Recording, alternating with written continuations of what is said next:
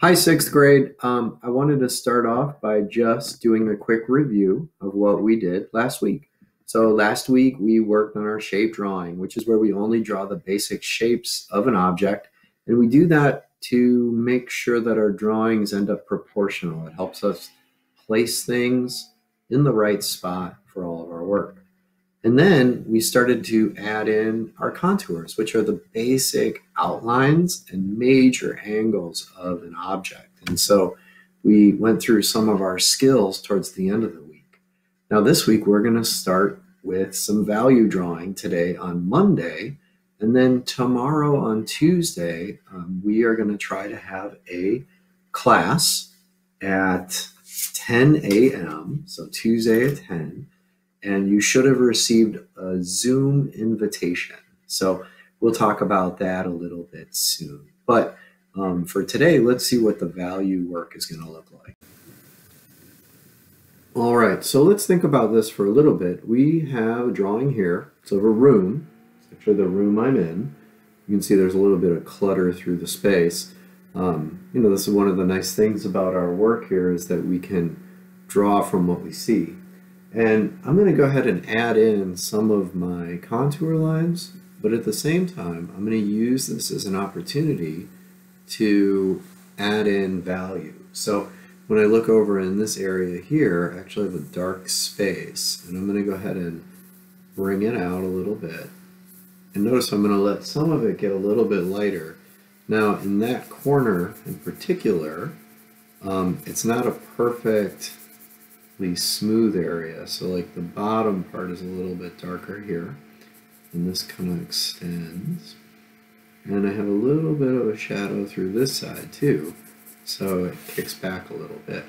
Now above it I have a pile of clothes, so I'm looking at a little bit of an area where we're storing some stuff, just kind of like everybody's areas, but this is like our little extra closet corner, and I'm going to go ahead and try to match some of the shadows that I see around that space. And so let's go ahead and add some value there.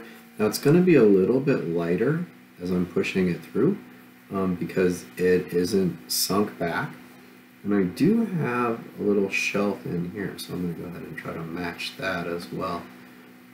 But I'm getting there. I got a little bit of the wrinkles on these piles. I'm going to start getting them in, which I gotta say you're pretty good at based on those crumpled paper drawings from the challenge last week. That was pretty incredible. So go ahead and fill this space a bit.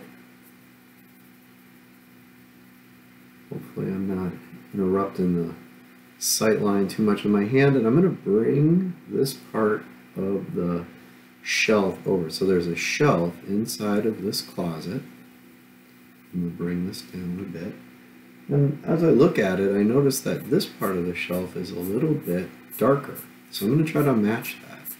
Now, whenever I draw with value, I don't have to go from dark to light. And I know a couple of you are still thinking that I need to just go from dark to light like I do on a value scale, but you don't.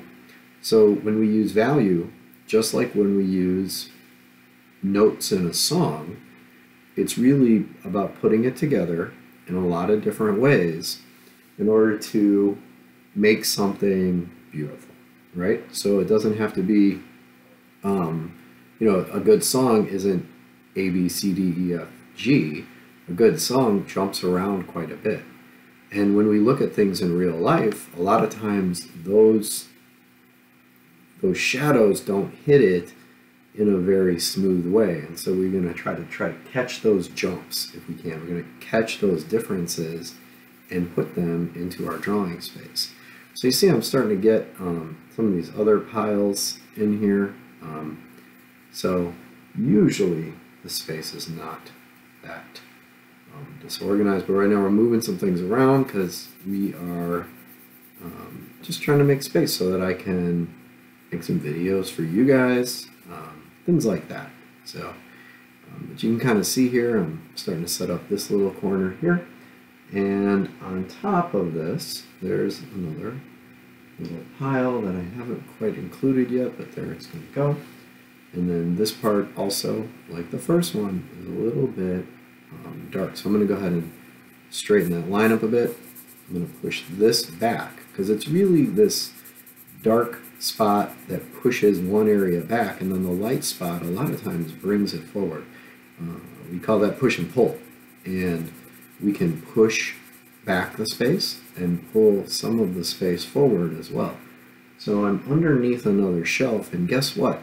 The underside of this shelf is very dark because, well, nothing's hitting it. No light is touching it. So I have to try to make this area a little bit more in shadow than some of the others. And then there's like a brace supporting it. So I'm going to go ahead and try to capture some of that.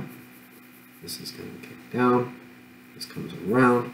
And I'm going to go ahead and add a little bit more little shadow to that area too, just to make sure that I'm capturing that it goes back into that space.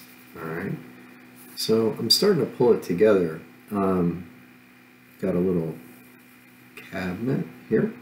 I'm going to go ahead and add my contours. But now that the cabinet is starting to take shape here, I'm going to go ahead and put these little bits in.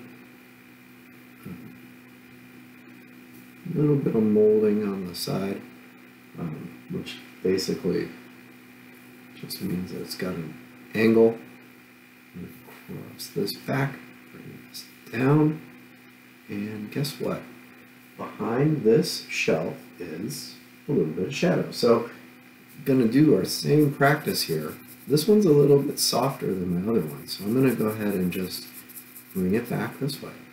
And then inside of my cabinet, I also have a little bit of an edge here, so I'm going to push that in. And I'm going to draw the inlay, a little bit of a space inside of the side of it. This one's a little bit thicker, and the whole thing is also a little bit darker than everything else. So I'm getting there with this cabinet now. Cabinet has a door,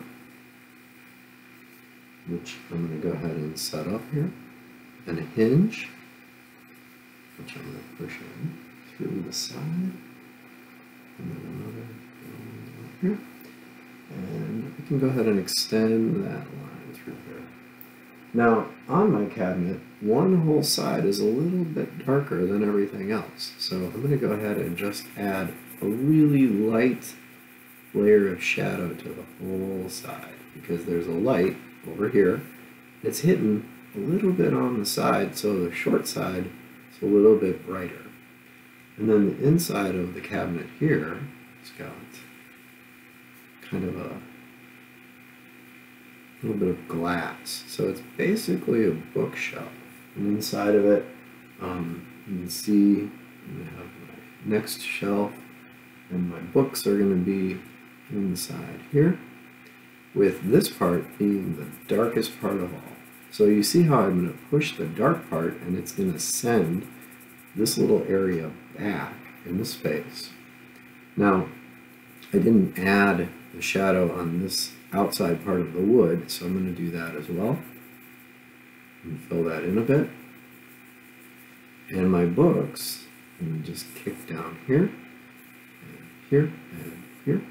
And they're going to be dark. They're not going to be as dark as the back of the cabinet, but they're not going to be as light as the outside either. So I'm going to go ahead and do that and give them a little bit of an edge here, so we can see that the whole thing is maybe deeper on the inside.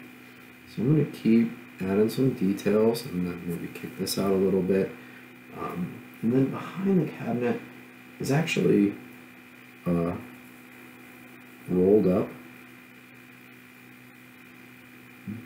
carpet, so that's going to be in here, and it's curving this way. So I'm going to go ahead and put some lines here because the carpet has a pattern that makes it look a little curved, and then I'm going to let my value kind of turn with the carpet bit, because if I turn my pencil and I turn my pencil marks and I have a couple little pattern lines, my viewer is going to see this as more of a rounded shape. And so you can start to see, I'm going to capture like the patterns of the carpet. I'm going to be a little bit rougher to make those marks. And I'm starting to get there.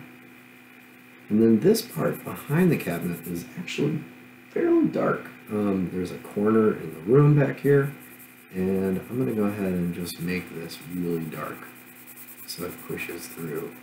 And it's going to also, remember the push and pull? It's going to push back this area in this corner, and it's going to help bring the carpet, I was talking to you guys just about a second ago, forward a little bit. So I'm going to add some more softer patterns. I'm going to add a little bit of shadow here, pushing this back. And we're starting to set up the space. Now, I've been at this for about 10 minutes now, right? And my ask of you today is that you give yourself about, I don't know, 15, 20 minutes and set up a little bit of a drawing of a space that you are occupying. Now, we talked about this, I think last week. And one of the things that we can do here is be really smart about just seeing things that are in our spaces. So the more we see, or the more we look, the more we see. And so I'm very interested in you slowing down and looking really closely at stuff that's in your space. You get to see it really close. And a lot of times, if you're having an experience like I am right now, I'm seeing new things in things that have been in my life for a long time, because I have to pay a little bit more attention. And paying attention is a great skill, but it's definitely a skill. It's something that we learn to do over time, and it's something that we learn to get better at through practice. And so I want you to think about your work as not so much about making a perfect drawing, but about trying to experiment with using value, and about trying to see some things with a little bit more clarity than maybe you saw before. So starting to shape up a little bit, looking like a room. Got a couple smudges from my hand, so now I know how the left-handed people feel. But that's what I really want to see from you today. And then tomorrow we'll see each other on a Zoom meeting. I hope you can make it. We're going to do some transformation drawings, have a little bit of fun with that. And if you didn't get an invitation, send me an email and we'll get you all squared away. So I hope everything's going well and that your drawing continues to improve. You did a great job last week, and I think we're going to, I'm looking forward to seeing some new things in the week ahead.